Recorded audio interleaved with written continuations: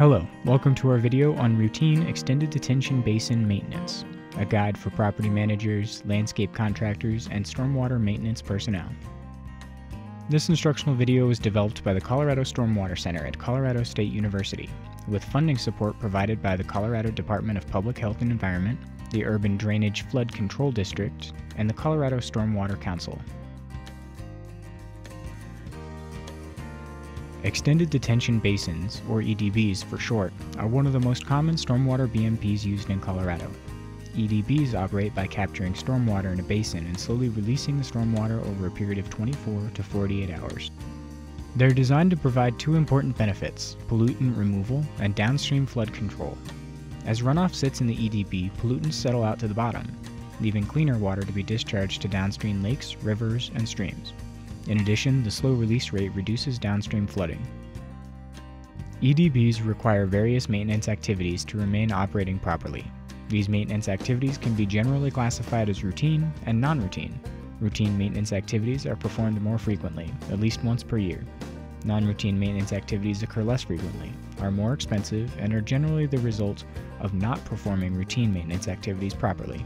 In this video, we focus on performing routine maintenance activities properly to avoid or delay non-routine maintenance activities later on. EDBs have multiple components that each serve a unique function. These components include the inlet, forebay, trickle channel, micropool, outlet structure, and embankments or side slopes. Each component must be inspected and maintained to assure the EDB remains operating properly. The inlet is where runoff enters the EDB. The inlet should be kept free of trash, sediment, debris, and vegetation at all times to allow runoff to enter the EDB. It is also important to look for signs of erosion or wearing away of soil near the inlet. Over time, erosion can lead to structural damage and excess sediment loading to the EDB, both of which are expensive problems to fix.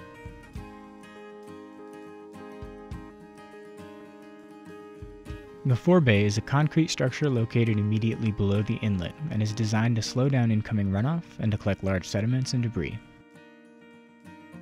Sediment and debris should be removed from the forebay regularly, typically several times per year. Cleaning out the forebay regularly will prevent sediment and debris from migrating further into the EDB, where it is more difficult and expensive to remove.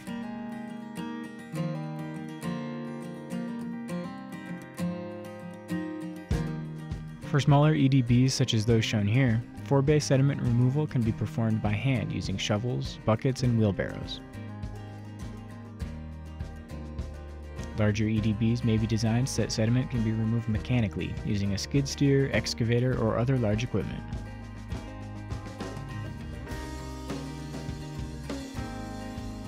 The trickle channel or trickle pan is a small channel, typically constructed of concrete or rock, that conveys small flows directly through the EDB to prevent standing water problems within the EDB. Any noticeable sediment or debris should be removed from the trickle channel to prevent low flows from being diverted into the EDB and causing standing water problems.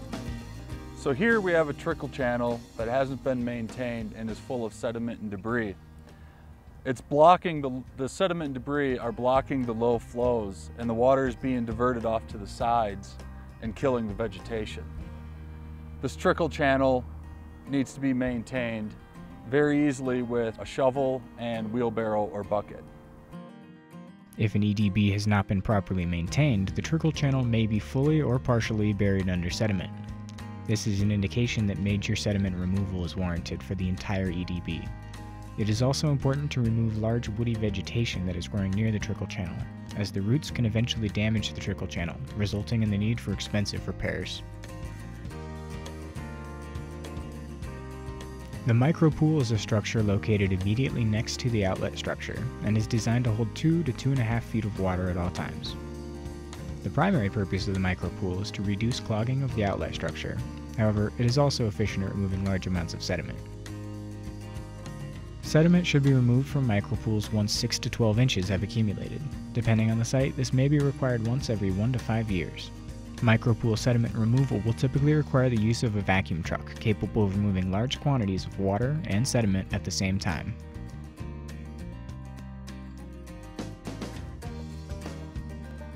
The outlet structure is the most important component of an EDB, as it controls the rate of discharge from the EDB for both pollutant removal and flood control purposes. The outlet structure itself is composed of several subcomponents, such as the well screen, orifice plate, and trash rack.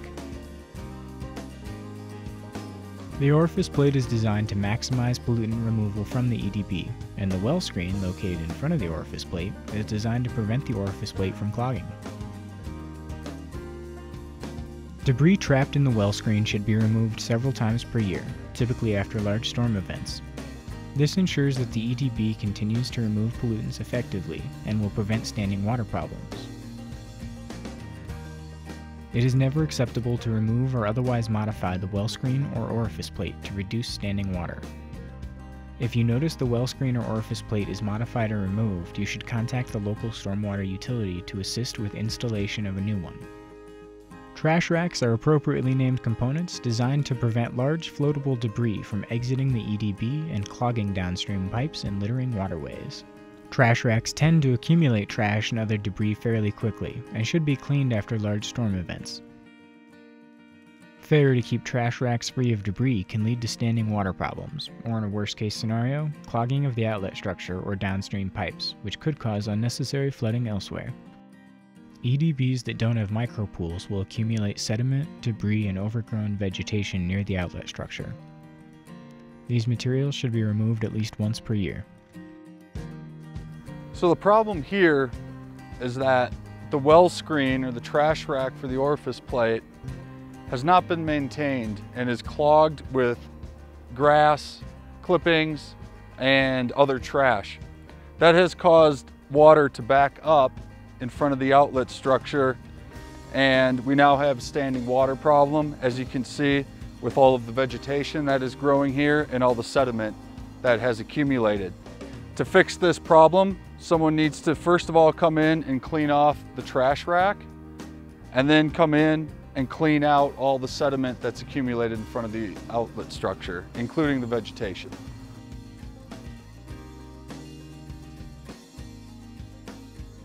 Embankments should be kept well vegetated with turf grass or other vegetation to prevent erosion and excess sediment from entering the EDB. It may be necessary to install permanent or temporary irrigation systems to establish and maintain healthy vegetation.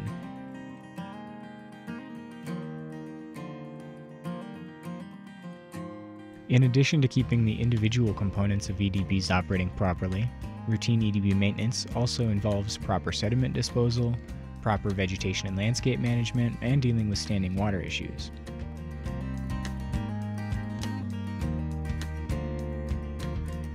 Removal of sediment, trash, and other debris is the most common maintenance activities for EDBs, and it is important that these materials be removed from the site and disposed of in a landfill. In some cases, it may be necessary to let wet sediment dry out for a day or two before the landfill will accept it.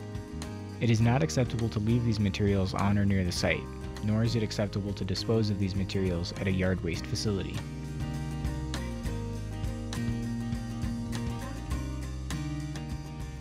EDBs should be maintained in the same manner as any other landscaped area to ensure it maintains an aesthetic appearance. This includes providing supplemental irrigation if necessary, and the removal of invasive plants and weeds. However, the use of herbicides and fertilizers should be minimized, or preferably eliminated altogether, since these chemicals have a direct pathway to our waterways. Most urban runoff has high levels of fertilizers from upstream sources, so EDBs are bound to receive plenty of fertilizers by their design.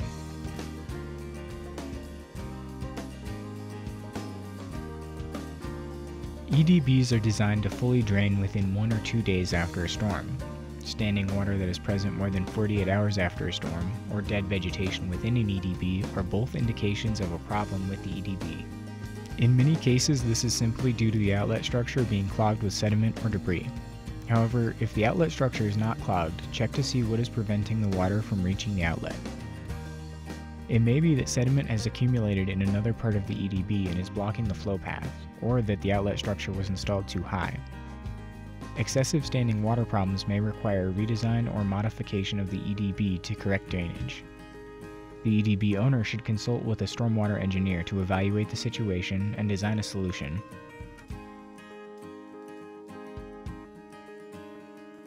In review, please remember that EDBs provide important benefits to society, such as pollutant removal and flood control, and that routine maintenance will not only assure the EDBs will operate properly, but is likely to save the owner money in the long term by preventing or reducing more expensive maintenance activities.